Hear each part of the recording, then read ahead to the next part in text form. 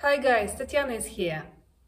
I remember when I just started learning how to play the bass, my teacher used to tell me that my left hand always needed to stay on the neck.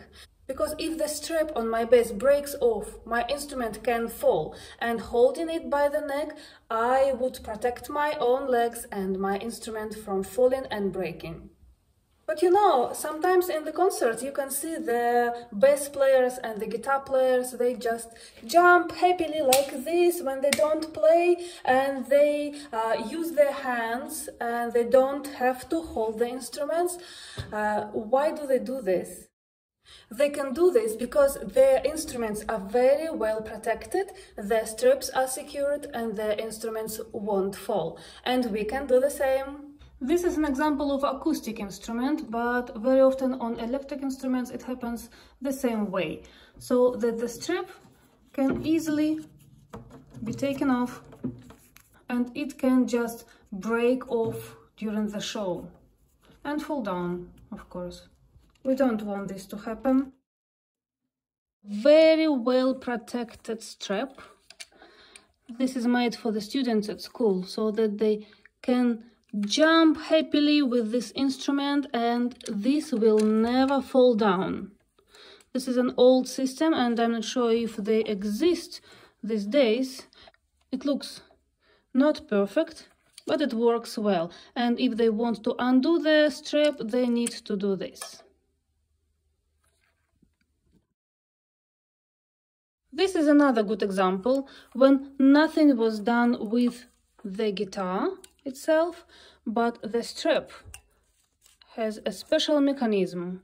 If you want to put it on, you press the buttons. If you want to take it off, you press the buttons.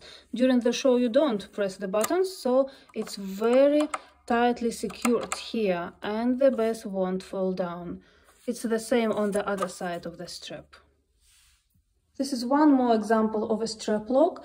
It looks like two plastic rings and they are just put on the strap and they secure the strap so that it doesn't fall down.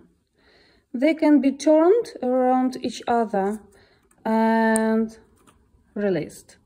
This is how you do and undo them. I wouldn't recommend you buy them because I have a strange experience using them. I needed to buy many of them, about 20 for one music department, and I booked them very cheap on AliExpress, and just a few of them worked well. The others weren't well adjusted. Most likely, if you book them, they just won't work. That's why I don't recommend you to buy them. And this is a system which I want to show you how to install. This is a strap lock, strap retainer system made by Dunlop, and they work very well. I really love them, and I decided to install them on my own bass today. That's why I'm filming this video for you. The first thing I need to do is removing the old strap pins.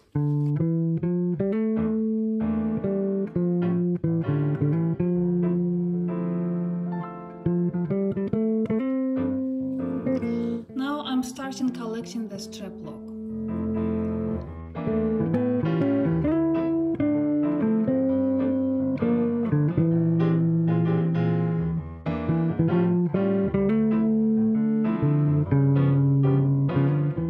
I'm going to put this new pin in.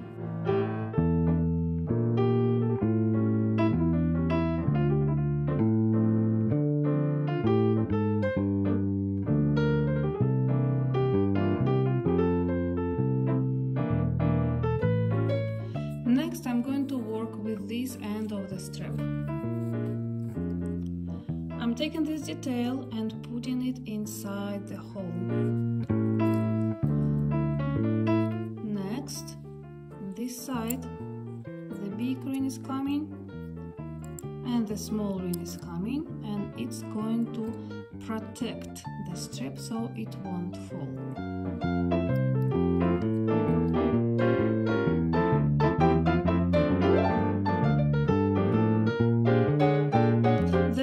You need to push this little ring will make sure that the potential energy of falling your bass will always stay potential. So now we have this lovely strap lock on the strap, and I will show you how it works. You press the button, you put it inside, you let it go.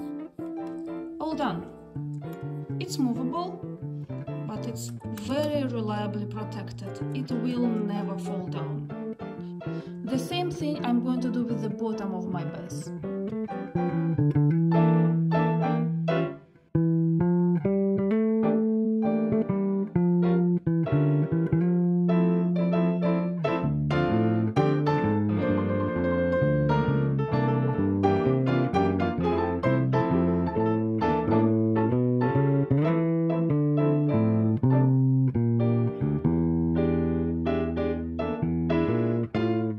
There are many strap lock systems available online if you search for them. Some of them are cheap and some of them are much more expensive. And for me, I haven't tried them all, of course, but I've realized that usually the cheap systems don't work well for me and my bases, and I buy Dunlop systems for my favorite instruments. This is not a paid advert, actually. I'm just showing how to use my favorite system, which works well.